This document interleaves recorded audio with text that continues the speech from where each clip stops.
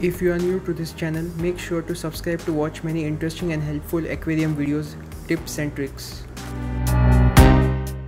I will be unboxing my new XY280 sponge filter which I got for my 1.5 feet cube aquarium, in which I will be adding new angelfish babies.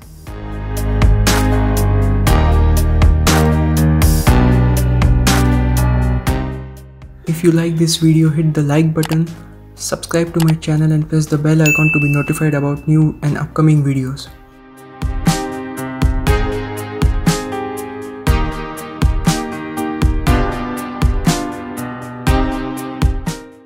These are its internal parts which can be opened to clean the sponge filter.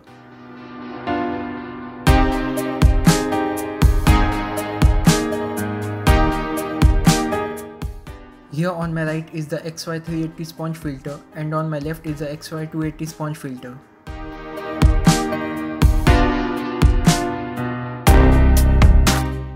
As you can see from the top, it's same in size, but from the side the 280 model is half in size of the 380 sponge filter. If you like this video, hit the like button, subscribe to my channel and press the bell icon to be notified about new and upcoming videos.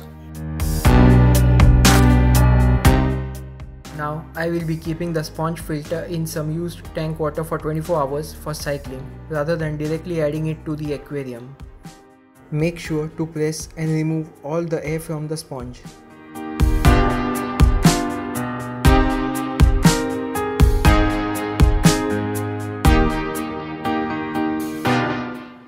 You can also keep the sponge filter running in this used aquarium water by connecting it to an air pump. So after 24 hours, the sponge filter is ready to be added in the aquarium.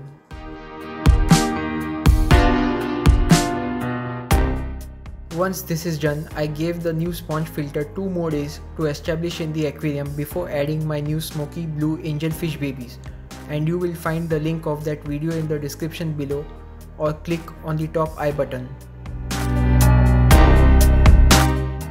If you like this video, hit the like button, subscribe to my channel and press the bell icon to be notified about new and upcoming videos.